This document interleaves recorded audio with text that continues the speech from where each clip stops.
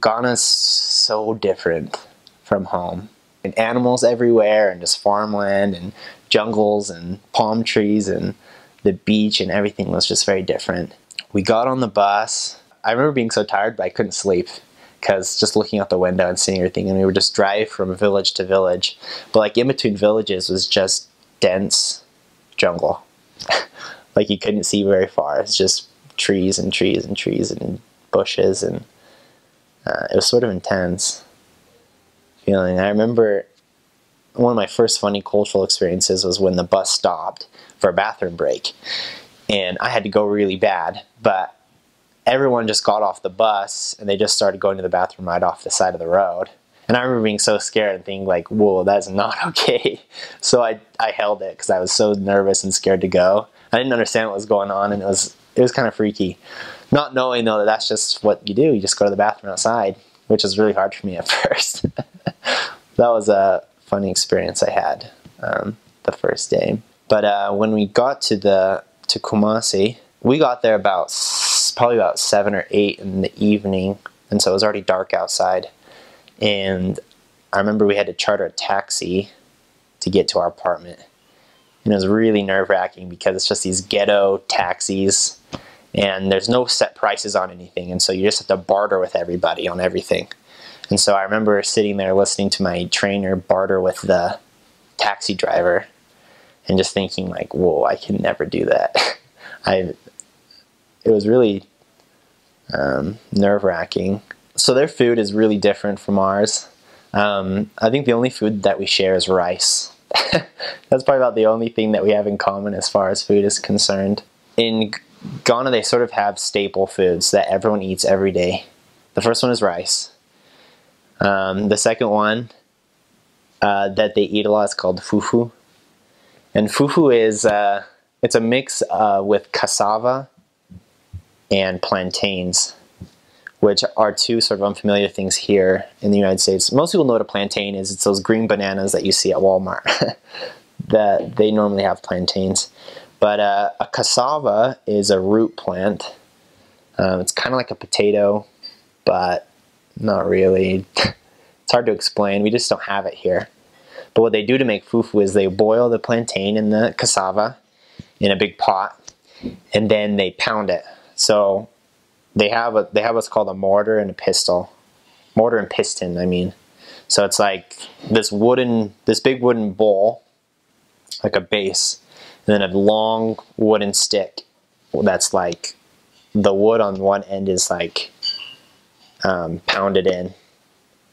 Like, I don't know how to explain it. But so afterwards, when it's really hot, they'll put the plantain in the bowl, in the wooden base, and then the men will pound it. And they'll pound it, and they'll keep adding pieces, and they pound it, and pound it, and pound it. Until it comes out, and when they finish, it's sort of like, it looks like bread dough a little bit. Sort of that color of, like a creamy color, sometimes like a little bit of brownish color, tan, I guess you could say. And that's their favorite, that's like Ghana's favorite food. Every day you'll hear pounding. Every time of day, all day, you'll hear pounding because they love their fufu. And what they do is they pour soup on it, and you eat it with your hands. And you use your fingers. You use your fingers kind of like scissors, and you cut a little ball off of the big lump. You dip it in the soup, and you put it in your mouth, and you just swallow it. You don't chew. If you chew, they'll get mad at you because it's not good manners to chew fufu. So you swallow it whole. And the first time you eat fufu, you'll gag. Almost indefinitely.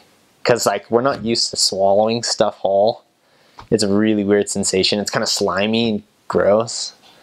But yeah, the first time I ate fufu, I gagged. I almost threw up. I actually did throw up in my mouth. And then I didn't want to make them feel bad, so I just swallowed it again, and I just kept eating. But I didn't finish my lump. It was pretty bad. Even though I ended up loving it a lot. But they have a lot of different ethnic foods. They have one that's called banku. And banku is that same cassava plant, but they grind it and they dry it out. And then once it's all dry, then they add hot water to it and they stir it in this big metal pot. And they stir it like this, like they push it up against the metal pot towards themselves. And it sort of looks like fufu a little bit, but it's white. And it's a little bit more sticky than fufu is. And it's the same thing now. You dip it in soup or stew, and you swallow it whole. And banku is a little bit harder for new missionaries than fufu because it has a sort of a sour taste. Because while the cassava is drying, it becomes a little bit like fermented.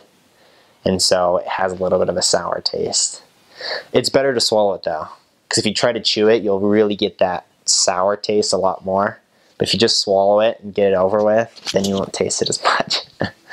Oh, here's a word they use that we don't use. We have peanuts, but they call them ground nuts. But it's the same thing. And then they have what's called groundnut paste, which is like peanut butter, but they don't add any sugar. They don't add anything to it. They roast the ground nuts or the peanuts, then they grind it in a grinder, and then it comes out. It's not as thick as peanut butter. It's a little bit more watery than peanut butter, but it's virtually the same thing. And so they use it a lot with soups and stews and things. They'll use that groundnut paste. And they have this food, it's called eto, and they boil plantain, and then they have these clay bowls that they make. They're like homemade clay bowls.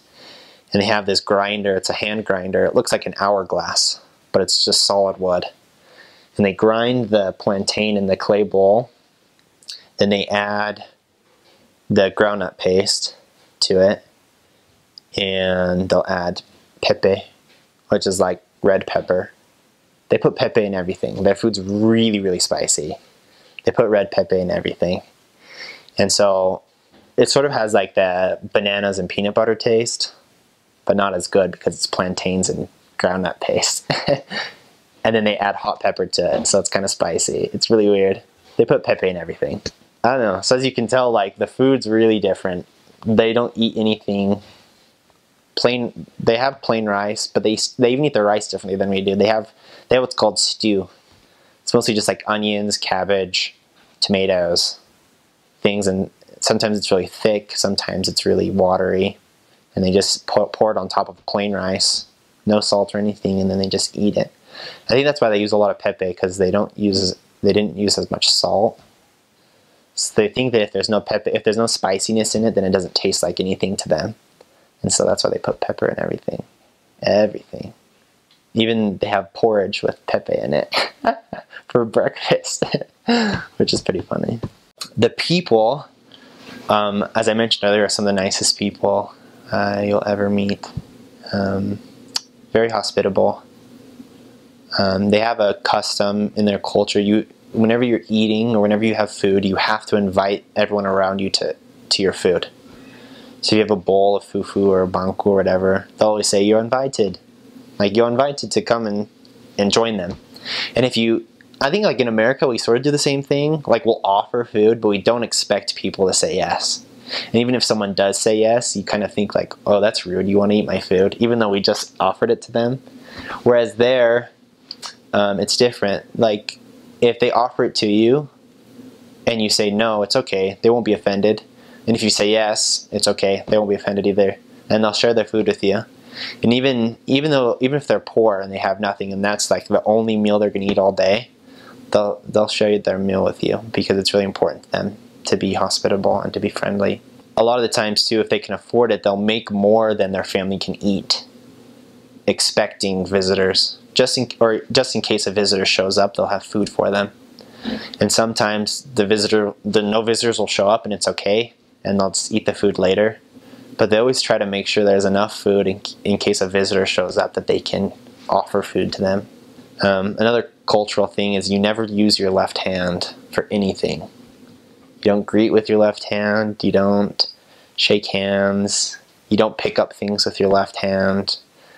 Because, I mean, obviously back in the day, they didn't have toilet paper in Ghana. And so they would use their left hand to like clean themselves up after going to the bathroom. And so you wouldn't use your left hand for anything because it's like unsanitary. It's really inappropriate and dirty. And so now they have soap and they have toilet paper and stuff like that, but it's just part of their culture now. You just don't use your left hand, especially with elders, with seniors. The younger generation's not as stickler about it, but definitely the older people, you don't want to use your left hand for anything. And the sooner you learn that, the better. Ghanaians, they travel a lot. They love traveling, especially in Europe. Even in the eastern United States, you'll find a ton of Ghanaians. How special Ghanaians are and how privileged I was, I guess, to serve in their home country and to be around them all the time, because they're just so friendly and so kind and so sweet all the time. It takes a lot to make a Ghanaian mad. And even when they're mad, they're not rash. Like I said, they're not violent or anything, and it just passes and everything's going to be okay after that. So that's really sweet. Even the Ashantis, which is who I served most with, they're pretty stubborn people. They yell a lot, but they don't ever fight, and that's okay with them. Even their language is pretty aggressive. And so when I first got there, I remember thinking everyone was yelling at each other. And I remember asking my companion, like, why is everybody shouting at each other?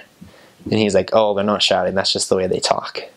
And so you sort of get used to that too. They just speak loudly and sort of aggressively, even though they're really pacifist by nature, most of them. Oh, there's a funny story. So in Chi, there's this, it's Debbie. Debbie means no. That's it, Debbie. And so my trainer, my first day on mission, kept on saying Debbie, Debbie, Debbie to like all these little kids. And I remember I turned to him and I said, like, whoa, why do all these little kids have the same name? Like, why did all their parents name them Debbie? And he started laughing, and he's like, no, Debbie's not a name. It means no in Chi. And so that was kind of funny, like, oh, that's embarrassing. I was wondering why all these little kids were named Debbie, even the boys. It was kind of weird. I guess as far as weather's concerned, it's really hot all the time. Pretty much for me at least, and for a lot of Americans, from the moment you step foot off of the airplane in the Accra airport until you leave Ghana, you pretty much don't stop sweating. It's just so hot all the time and really humid. Well, thankfully, Ghana's really safe. Most of it's just drive-bys. They'll drive by on like a motorcycle, and they'll grab your scriptures or your bag out of your hand and just drive off. But even that is really rare. I personally felt really safe all of the time, even after dark. Ghanaians are so non-violent. They're the only West African country who hasn't had civil war since they've gained independence. I think there's a lot of factors that go into that. One thing is like the Ashanti tribe, which is like Kumasi region. They're probably the most influential tribe in Ghana, and they're pretty non-violent. They're afraid of blood and stuff, and so they just don't like that kind of stuff. And I think because of that, there isn't a lot of conflict. There's a lot of verbal, they talk a lot. They'll yell at each other for ages, but they'll never hit each other. Like I only saw one fight once, and it was between two women. Sort of like a cat fight. But I never saw men punch each other my whole 2 years on mission. So it's really safe, actually. I mean, apartment security is good. Sometimes you get random, like, because you have mosquito nets on your, or mosquito screens on all your windows to not let mosquitoes in because of like malaria and stuff. And sometimes, and then there's no glass windows, it's loose. It's like plastic, like there's a lever, and if you pull it down, it opens the window, and if you push it up, it closes the window. So if you leave your windows open, some people will like cut your mosquito screen, then they'll reach in and try to just grab whatever they can inside the window. But even then, it didn't happen very often. Ghana's notorious for being very safe. They have a lot of citizen police, I guess you would say. It's not legal, but they punish each other if you break the law. So like if there's a thief or something, then I won't be graphic, but they'll deal with the thief how they think is just. And so it doesn't happen very often because people are scared of that. They know if I steal something, my life's in danger. And so they don't most of the time. So there's not very much crime. Yeah, Ghanaian English is, I mean, they were colonized by Britain, by England, and so have England English, but on top of that is their local dialect gives them their own distinct sort of accents. And I'm trying to think. I mean, one, like I said before, is the ER. Everything's so Elda. That's what they'll call you, Elda. It'd be like, Elda Taylor, how are you? Say, I'm fine, oh, and you? I'm fine. And they'll try to use English with you a lot too, because they like to practice, especially the little kids. And they have a language too, it's called Pidgin, which is like broken English. It's a lot worse in Nigeria, but Ghana has it a little bit. So like if you're asking how someone's doing, they'll say, how you day? Meaning like, how are you? And their response would be, I do, meaning like, I'm good. So it's English, but they just use it differently. Or like, what be your name? It's like, what's your name? Like, my name be Seth, or my name is Seth. So they just sort of put words in different places than we would be used to. But if you listen really closely, then it makes sense. When we say Peter, they say Pita. Oh yeah, they pronounce T's really well. They make fun of Americans because we sort of don't pronounce our T's. Like we'll say hat, like for a hat, but let's say hat. They pronounce that every T is really important to them because that's the way they learn it, I guess. There's a language family in Ghana. It's called Akan, the Akan family, which is, legend has it that it's sort of the original family that spoke this Akan language. But as they grew, as their population grew and things, they needed to sort of find new land and find new space to live. And so Ghana has a number of languages that branched off of the Akan, the original Akan language. So Chi is one of those branches, or Fanti. Fanti is another branch which they speak in Cape Coast, down in the south. But they're really close. So like if you have a Chi speaker and a Fanti speaker, they'll understand each other. Even though he'll speak Chi and he'll speak Fanti, they can have a conversation because they're relatively similar. They have the same root language. Even though they're pretty different to the ear, they can understand each other very well, especially fluently. Because me, I wasn't fluent in Chi, and so they sounded quite different to me. But to their ears, it was enough that they could communicate, which is really interesting. And there's other Akan languages like Bono and different things. They can all sort of understand each other. But Chi is the biggest Akan language, like the most population of speakers in Ghana. And they say that the Akans came out of the Senegal area, which is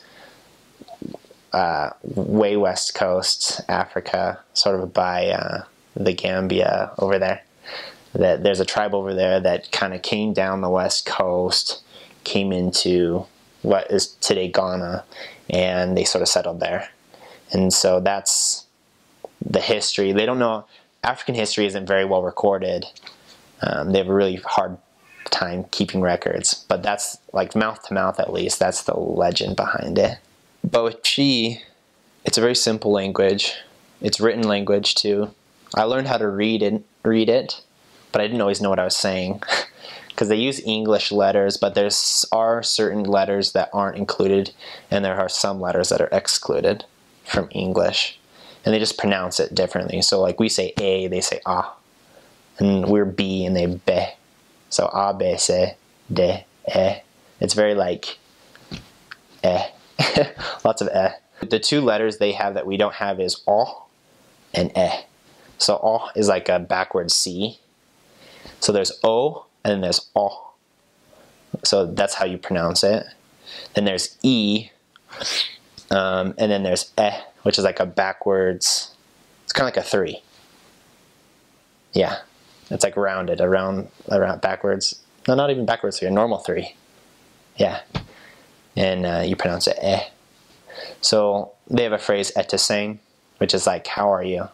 Etiseng, and that E sound is the 3, the E. I don't know how to explain it. But the Ghanaians love it when you do speak their language. When you speak Chi to them, they feel this a kinship. Even though Ghanaians are the friendliest people you'll meet on earth, really. Yeah, even within Africa, people say Africans are friendly. Ghana's sort of the epitome of friendly Africa, the friendliest people. But then speaking their language just makes it that much better for them. And so I mentioned one is etiseng, which is how are you? And the response would be eye, which means like I'm fine. Or another response to that would be boko, which is like cool, I'm cool, everything's cool. Another common one is wodindeseng, which is what is your name? And the response would be Medinde Seth, or whatever. If you're an elder, my name was Elder Taylor, and you have to say it sort of in their accent, so it'd be Medinde Elder Taylor. So the ERs, they don't have they don't pronounce, they think it's really difficult, and so ER ends up sounding like an A, like an so it'd be Elder Taylor was my name, so Medinde Elder Taylor, my name's Elder Taylor. Woofrihin. It means, this sounds funny, huh? Woofrihin is like, where are you from? And you'd say, Mifri US, or Mifri Ghana, or wherever you're from. So yeah, that was just a couple phrases from Chi. Sounds kind of funny. And my accent sounds funny, I'm sure. But that's how they say it. A lot of Americans, when they go, they'll speak Chi, but with like an American accent, and it just doesn't sound as authentic. So if you go and you try to learn their language, listen to them really closely and try to move your mouth the way they move their mouth, or try to sound the way that they sound. Because it's not just about saying the word, but saying it the way that they say it, and it becomes really meaningful to them.